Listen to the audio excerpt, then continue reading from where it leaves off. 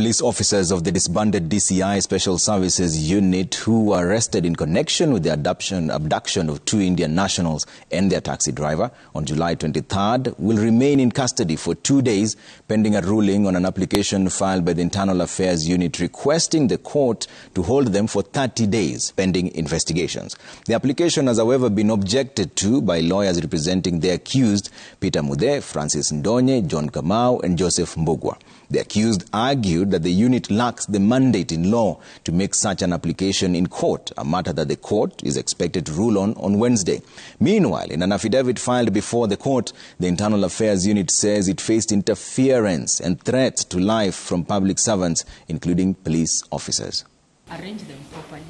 Peter Muthee, Francis Ndonye, Kamau and Joseph Mbugua, police officers formerly of the DCI Disbanded Special Service Unit, appeared before Kahawa Senior Chief Magistrate Diana Mochache. Joseph, Kamau, Mbugua. The 4 who were accused of being involved in the abduction of the 2 Indian nationals, Mohammed Zaid Sami, Zulfikar Ahmed Khan and their taxi driver Nicodemus Mwange were however not charged after the prosecution filed an application to have them detained for 30 days pending investigations into the incident. Their own investigation power. The suspects, through their lawyers led by Danstan Omari, objected to the application, arguing that the Internal Affairs Unit is not mandated in law to prepare and file a miscellaneous application before a court of law to detain suspects, and that its mandate is limited to probing in discipline cases involving police officers and recommending disciplinary action.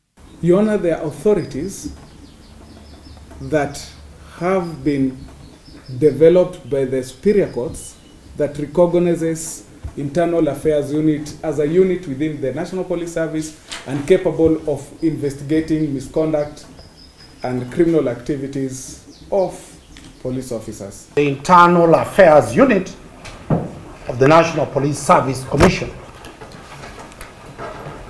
is purporting to appear before you on matters it does not have jurisdiction. Senior Chief Magistrate Diana Mochache says she will make a determination on whether the application will be admissible or not on Wednesday.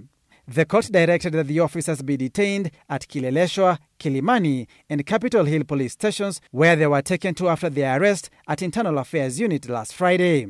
This court has a record. As the 4 await the court ruling on Wednesday, preliminary investigations contained in the affidavit filed in court has placed the 4 suspects at the scene of crime and the possible location where the bodies of the 3 missing men could have been dumped at Aberdare National Park.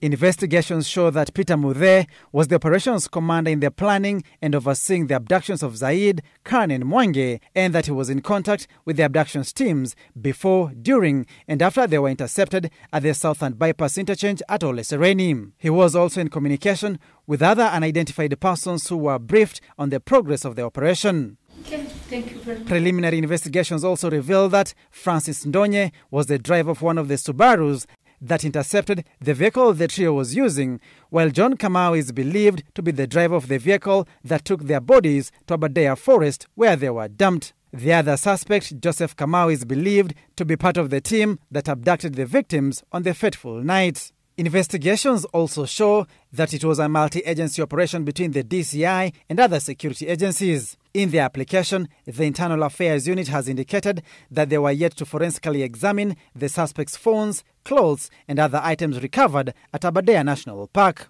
Investigative agency is 1, prosecution team is 1. The unit has also expressed concerns that it has faced interference and threats to life from serving public servants, including police officers.